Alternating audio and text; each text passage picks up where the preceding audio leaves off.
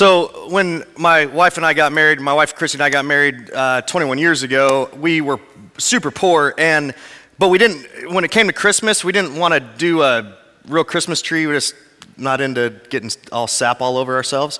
And so we got a hand-me-down fake tree. And for years and years and years, put that stupid fake tree up, but it wasn't pre-lit because it was a hand-me-down, couldn't afford that, so we'd wrap the lights around it every single year, take them off every year. They would never work the next year, have to get new lights, just a pain in the butt. About 10 years ago is when I hit it big, real big, and I could afford a pre-lit tree.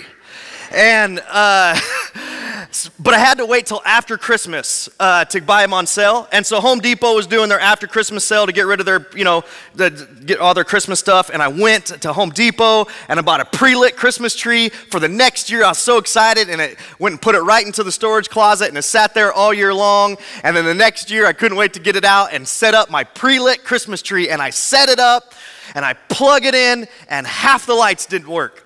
And so I'm like, oh, no, no, no. And so I'm like checking every light, all the fuses and the little plug-in. See, I could not figure it out for about an hour. And so I did what a mature adult man would do, and I kicked that tree over, and I picked it up. I'm not exaggerating. I propped the front door open, and I threw it out the front door almost all the way to the street. And my whole family was truly singing, joyful, joyful. I mean, I had the 3 girls that lived with me crying that day. It was a really good way to enter into the Christmas season. But I learned 2 lessons that day. Lesson number 1, that Christmas lights are the spawn of Satan. They are the worst thing in the world. I think they were created to annoy you and drive you crazy. The second thing I learned that day is that sooner or later you're going to do something that you're going to have to ask forgiveness for, or someone's going to do something against you that you're going to have to, choose to forgive them or not. It's just, we can't avoid it. Sooner or later, we're going to have to ask for forgiveness, or someone's going to have to ask for our forgiveness. And that day, it was obvious who needed to ask for forgiveness. Home Depot, because they sold me that stupid tree. I was totally innocent on that day. But hey, I'm going to come back to this whole concept of forgiveness a second. But first, I want to catch you up if you've missed the last few weeks of where we've been in this series. Today, we're in part 4 of a 5-week series all on prayer. And what I know about all of us, I know about you, regardless of where in your spiritual journey, because I know about me as well, is that we start praying because of wants and needs. And sometimes we get what we ask for, but other times we get nothing. And the other thing I know about all of us is we stop praying because we didn't get what we asked for. You go, hey, I prayed, I asked, but God never answered, nothing ever happened. And perhaps it was a series of nothings that convinced you that there's nothing to prayer, that convinced you that prayer doesn't work. Well, the question we've been asking throughout this series is, what if the reasons our prayers don't seem to work is because we aren't praying correctly? What if the reason prayer is so hit and miss and we don't hear anything and so many of our prayers go unanswered and nothing ends up happening is because we've gotten prayer all wrong? What if there's something missing in how we pray? Well, according to Jesus, there is. See, as God-fearing Jews, Jesus' first century followers, they grew up praying. But they'd become frustrated with prayer because, just like us, because nothing was happening. And then they saw Jesus pray. And they realized, man, there was something different about his prayers. I mean, his prayers, they were powerful. His prayers, they were answered. His prayers, they were effective. And it made them even more discontent with their own prayers. And as they watched Jesus praying, they knew that something was missing about what prayer was, about how prayer works. So they finally said, hey, Jesus, Lord, teach us how to pray.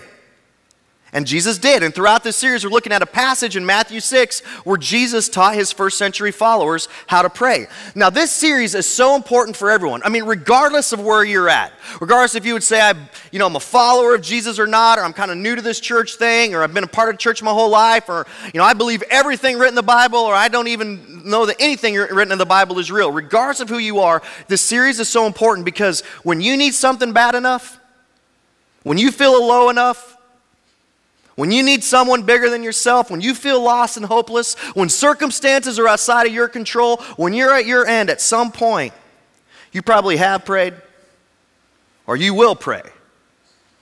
Therefore, we must learn how to pray so we don't go our whole lives participating in it without experiencing the power of it.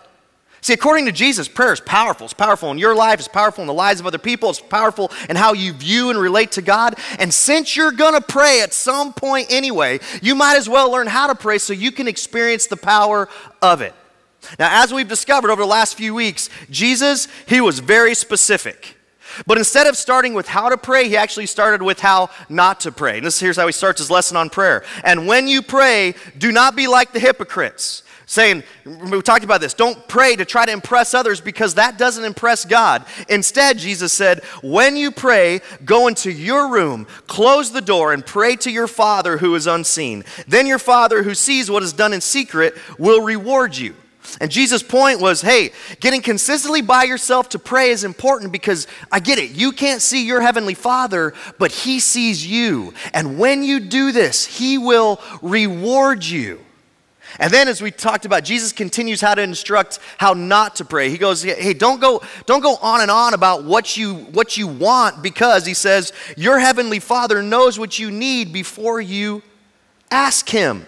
Which of course raises the question, so why pray? See, so many of us have reduced prayer to informing God about our needs or our wants or our wishes. But if God already knows, then why pray?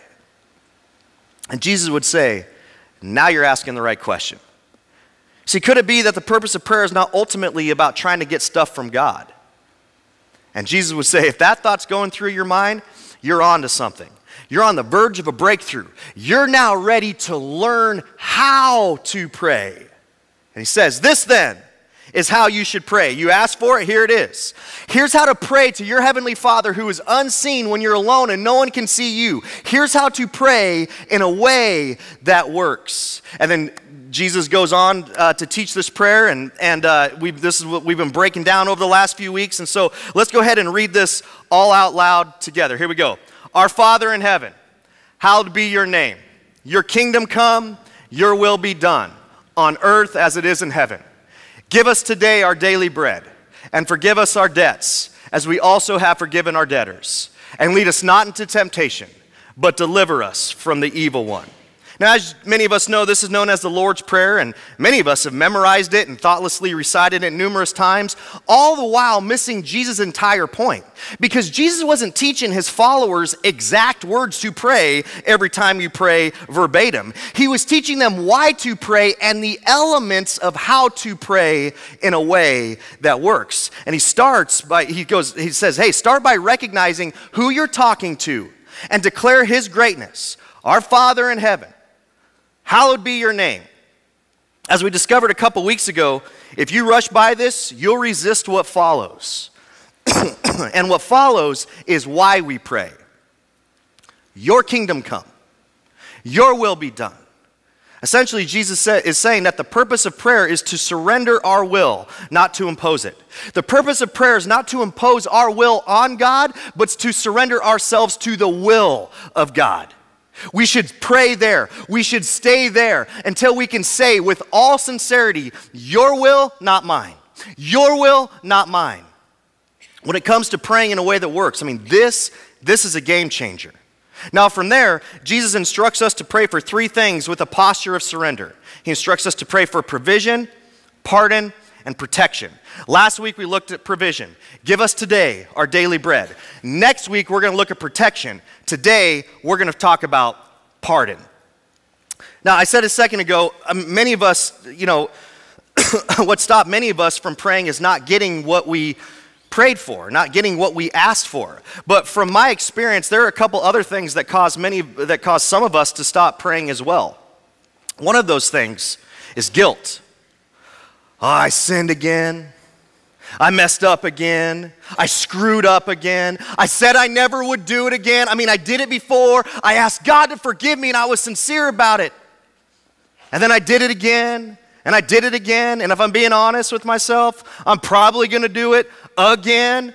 I mean, I feel way too guilty to go before God. And the heaviness and the bondage of guilt and shame has caused some of us to stop praying altogether. Another thing that has caused many of us to maybe to stop praying is hurt. Hurt that other people have caused us. Hurt, pain, rejection, abuse, hatred, gossip, from a supposed friend, a family member, someone who we trusted, easily leads us to become bitter and resentful and angry toward them. And if left unresolved, we eventually become bitter and resentful and angry to God. God, how could you allow this to happen to me? God, why would you allow this to happen to me? And the longer those questions go unanswered, the more bitter we become toward God, and the less likely we are to pray. Guilt and shame, anger from our hurt, causes many people to stop praying. Maybe you. And as we're going to discover, those things should not stop us from praying. According to Jesus, they should drive us to our Heavenly Father and should inform us on how to pray. This then is how you should pray, Jesus said.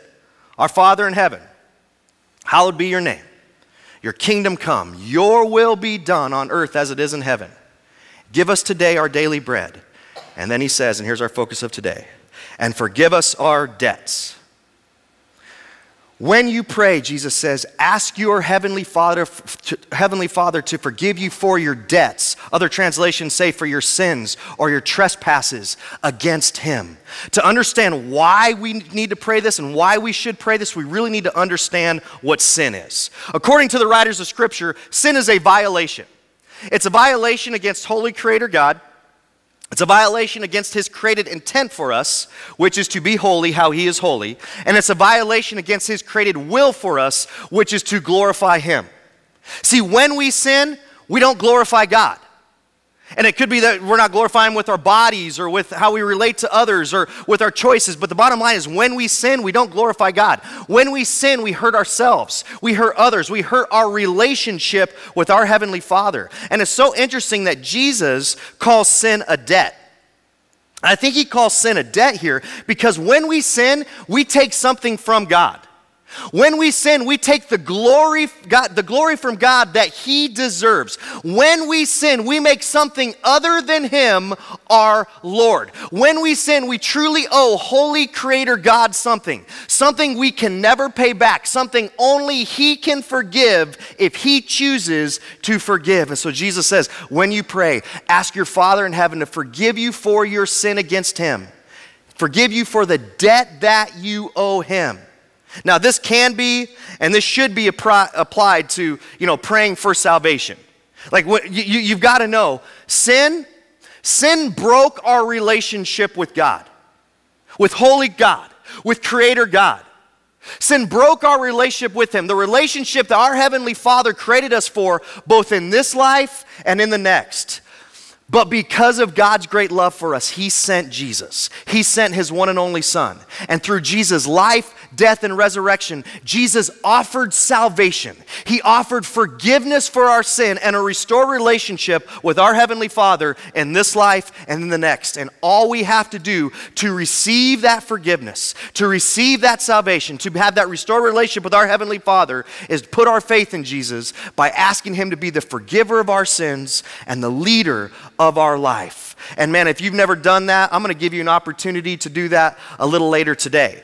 But even though Jesus' words can be applied to praying for salvation here, Jesus' instruction here is really for those who have already put their faith in Jesus. See, after we put our faith in Jesus, we still sin. I don't know wherever anyone ever got the idea in their mind that putting your faith in Jesus makes you perfect.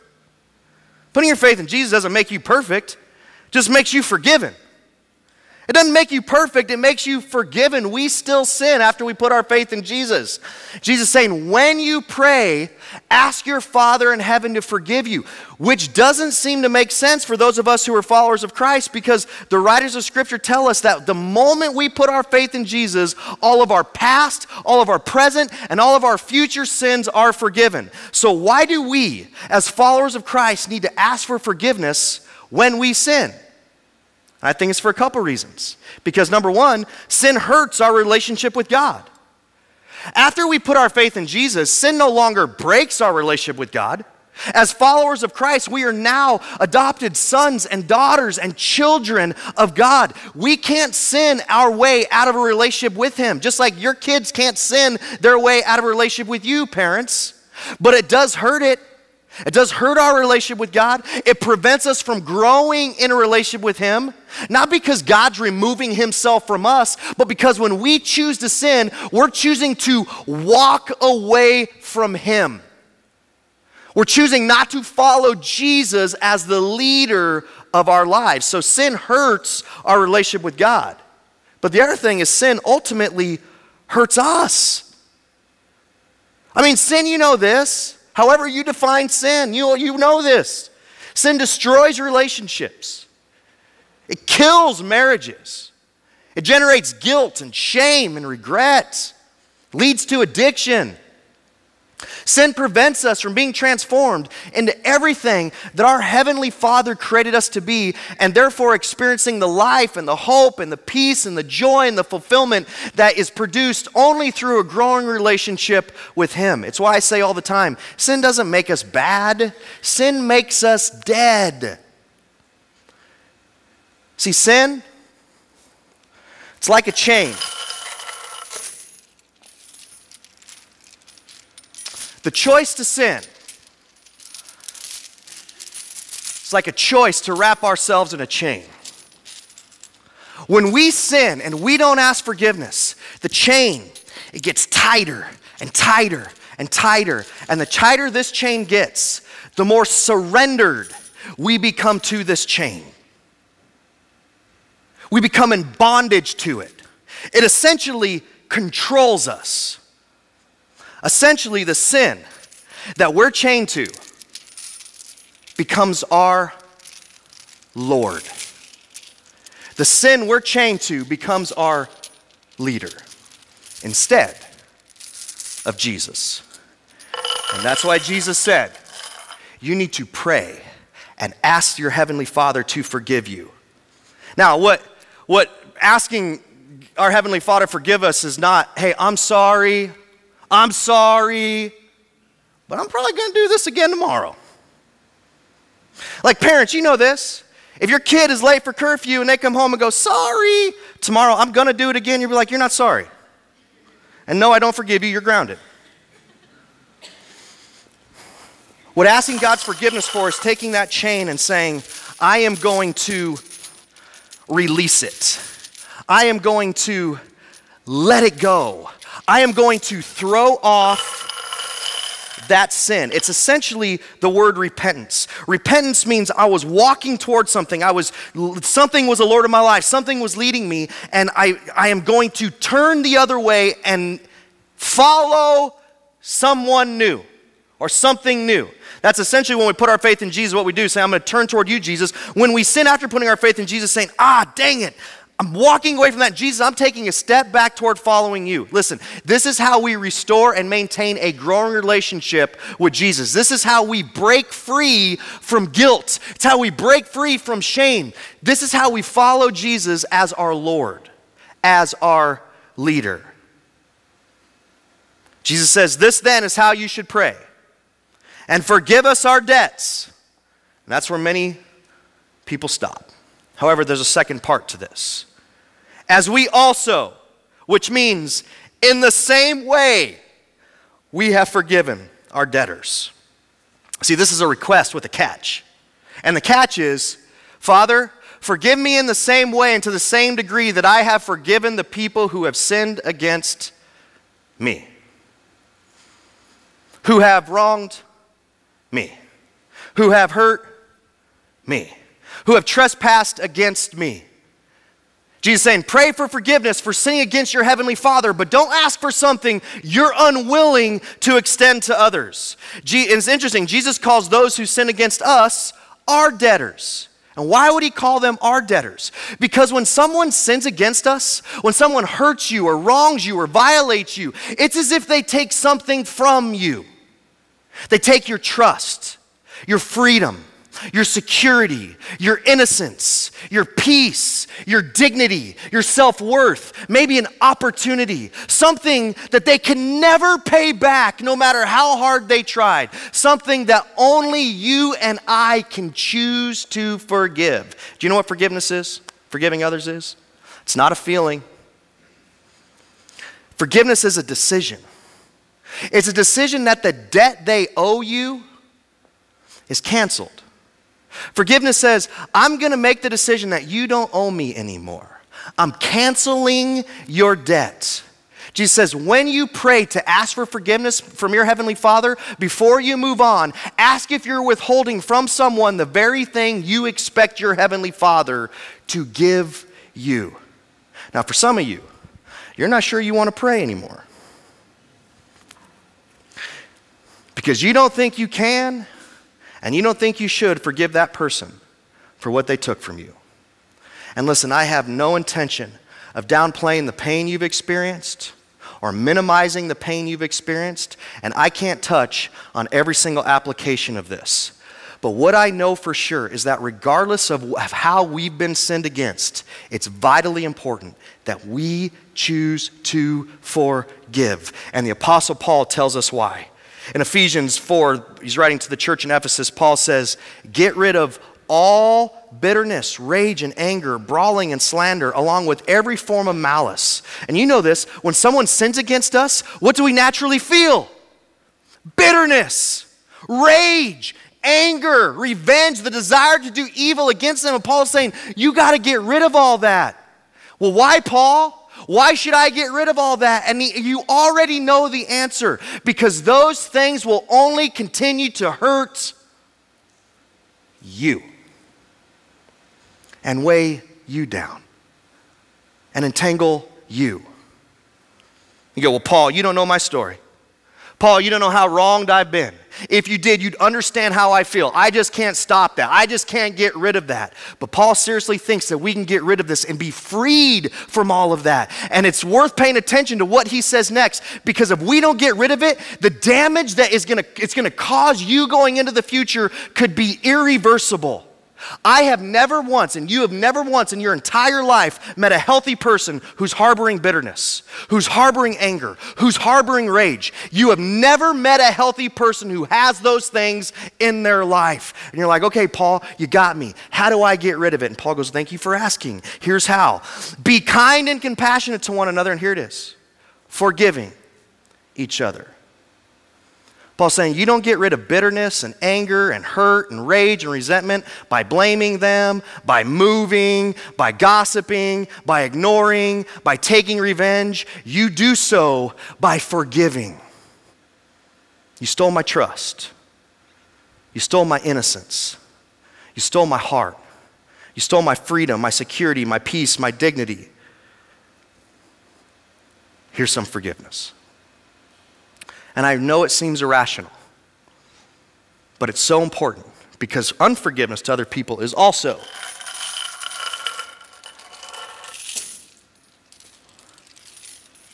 like a chain. And when we don't forgive, we get wrapped up in that chain. And in doing so, we enslave ourselves to bitterness. We enslave ourselves to rage. We enslave ourselves to hurt. We enslave ourselves to anger. And the longer we live in that unforgiveness, the tighter that chain gets. And before we know it, that bitterness becomes our Lord. That pain becomes our Lord. That anger and that rage becomes our Lord, because we become surrendered to that bitterness. So we become in bondage to that rage. We become controlled by that anger. In trying to justify why not to forgive others, essentially, we sentence ourselves to chains. We end up carrying the past into the present and into the future. And the only way Paul's saying to be free of all of that,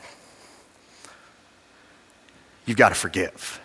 And if that's not motivation enough for you, Paul gives the ultimate reason behind us as followers of Christ choosing to give. He says, forgiving others, just as in Christ God forgave you. Jesus' one new covenant command to his followers, to those of us who have put our faith in him, is to love others just as he first loved us. And that is what Paul is alluding to here. Listen, we don't forgive others because they deserve to be forgiven.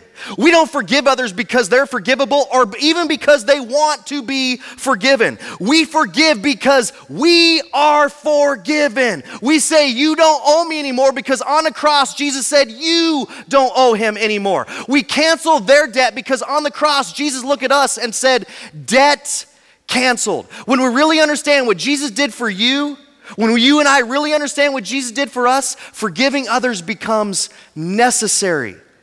Our decision to forgive has more to do with what Jesus did for us than what they did to us. Our decision to forgive has more to do with what Jesus did for us than what they did to us. The degree to which you understand the significance of your and my forgiveness is the degree to which you are free to forgive and the degree to which you must forgive. Our decision to forgive is how we follow, is one of the key ways that we follow Jesus as the leader of our life. Did that thing just blow up? Put your sunglasses on. Woo! I'm a halo's gonna come overhead and wings. It's gonna get real up here.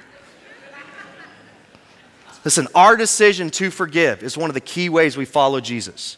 Refusing to forgive others while asking to be forgiven, it makes us one of those folks that Jesus talked about at the beginning of his prayer lesson.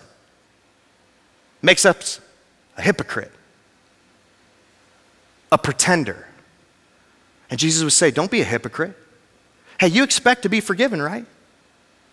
You expect to be forgiven by your heavenly Father, right? Then forgive. The real question is how? How do we forgive others who have sinned against us? And Jesus would go, that's why you pray. Sometimes you can forgive others without prayer, right? It's a little hurt, it's a little violation. You just need to forgive them and move on. Other times we can't because their sin against us, their debt against us is so huge and so painful. Jesus says, this is why you pray. When you pray, ask your heavenly Father to forgive you for your sin against him, and then pray this: God, Jesus, help me forgive them just as you first forgave me. This is a powerful prayer. Did you know that you and I are never able to forgive someone by focusing on them? You're never going to be able to forgive someone by focusing on them. The only way that we are able to truly forgive someone is to let go of our well-rehearsed stories that justify our anger and our hurt and our bitterness and our resentments by putting our eyes on the forgiver. Praying like this, Jesus, help me forgive them just as you first forgave me. It works because we take our eyes and we take our focus off them, off the offense, and we put them back on Jesus, on the source of forgiveness, on the power of forgiveness. Keeping our eyes on Jesus and asking his help to forgive them is how this chain is loosened, and is the only chance we have for that chain to be shed one day, hopefully, completely. Now this was a really big deal to Jesus. How big a deal? Well, do you know how Jesus concludes his lesson on prayer in Matthew 6? By the way, it's not the way that we end it at weddings. For thine is the kingdom and the power and the, you know how it ends. That's not, Jesus actually never said those words. It's great, those are great words, they're awesome. It just was added by a scribe later. Jesus doesn't end his lesson eloquently as we'd like, because he's not writing song lyrics. He's teaching us how to pray. To understand to underscore how important it is to Jesus that we forgive, he ends his lesson on prayer with the following statement. And this statement is going to create some tension for you. Jesus' statement is going to create some questions for you. And since Jesus didn't resolve that tension, and since Jesus didn't answer those questions, I won't either. I'll just let you sit with it. Here's how he ends. For if you forgive other people when they sin against you, your heavenly Father will also forgive you. But if you do not forgive others their sins, your Father will not forgive your sins.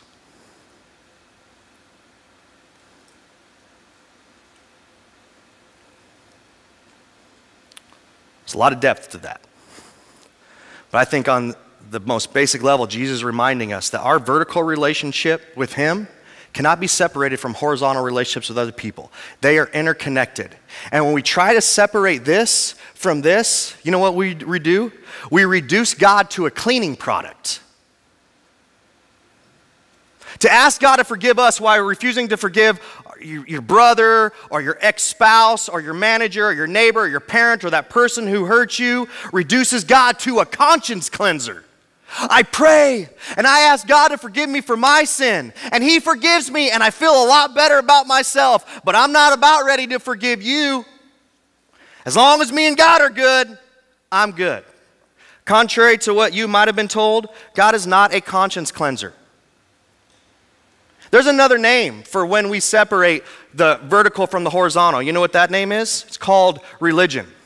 This is why so many religious people turn out to be hypocrites. Religion is often an attempt to use God. Religion reduces faith to magic and turns God into a conscience cleaner.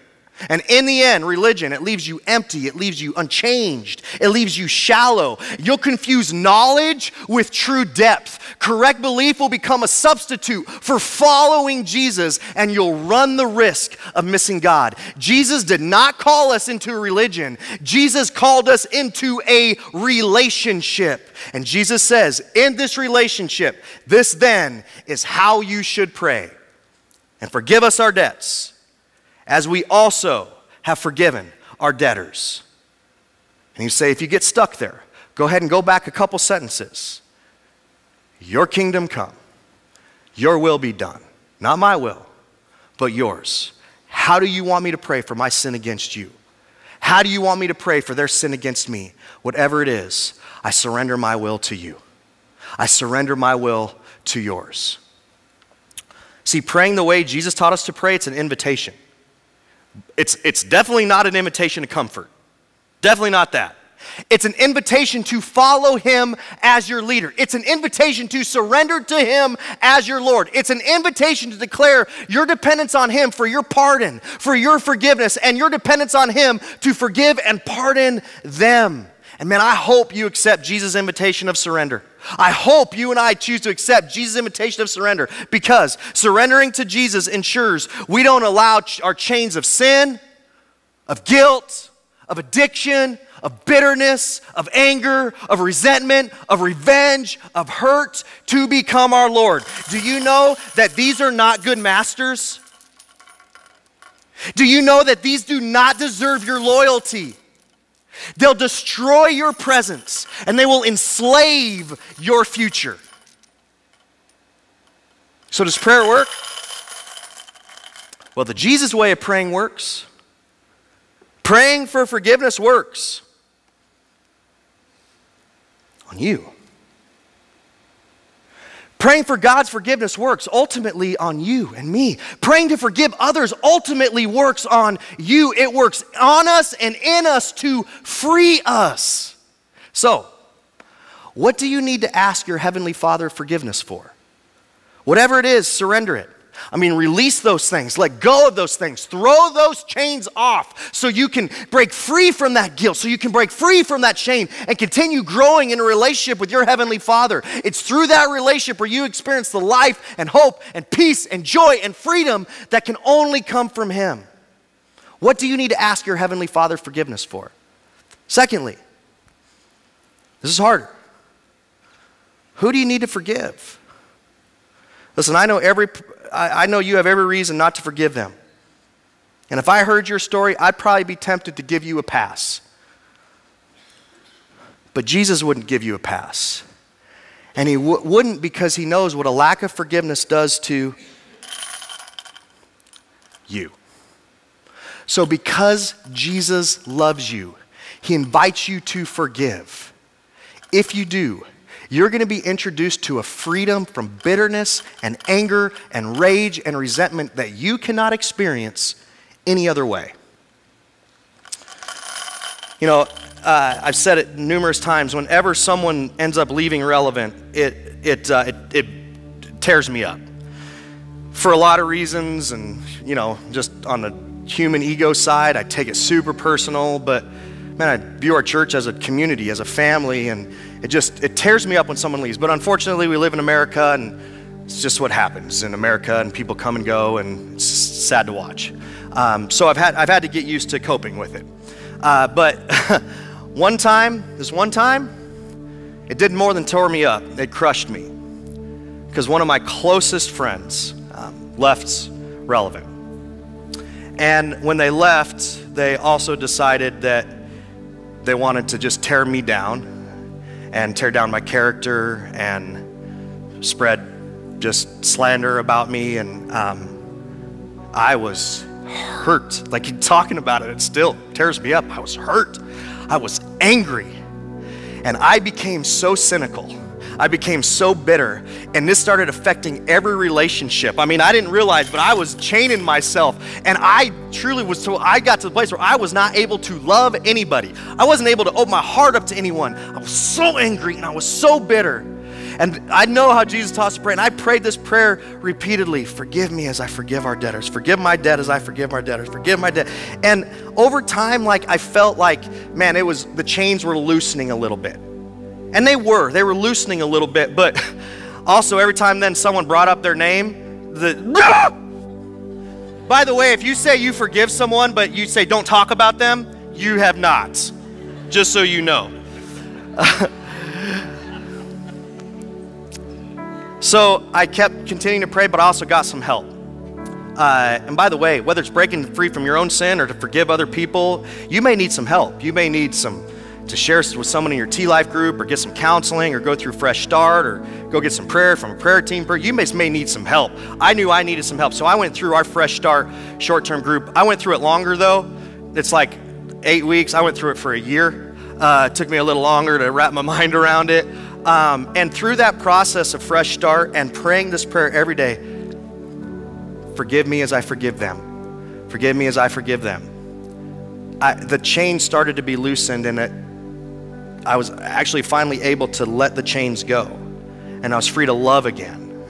I was free. In that relationship, it'll never be the same again. Like, I'll never be as close to that person as I once was. We actually have a relationship today, but it'll never be the same. But I'm free. I'm free. I'm free from bitterness. I'm free to love again. I'm free to open myself up to be hurt again. And I would never be if I did not choose to forgive. See, so praying for forgiveness, it works on you. Before we leave today, we're going to take a couple moments in prayer again. And I'm going to put it on the screen here, but here's what I'm going to give you just a couple moments to pray through. Heavenly Father, forgive me for my sin. And Jesus, help me to forgive them just as you first forgave me. But before I give you a moment to do that, just want to quickly say to those of you who have never put your faith in Jesus, by asking him to be the forgiver of your sins and leader of your life, he wants to forgive you.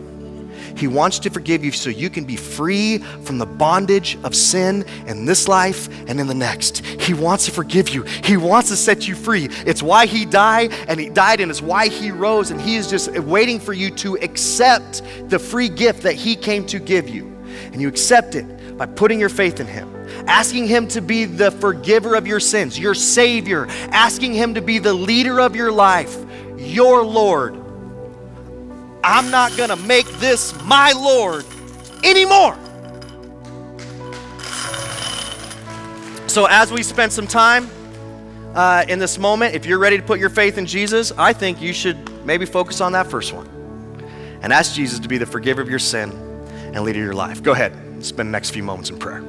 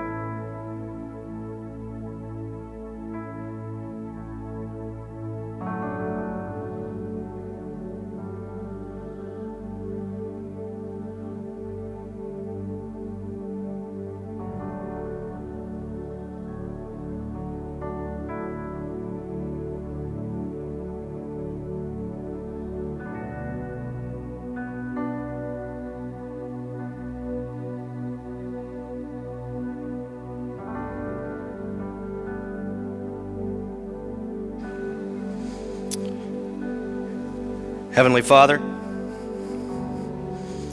forgive me for my sin against you. And Jesus, help me to forgive them, just as you first forgave me. Pray this in Jesus' name. Amen.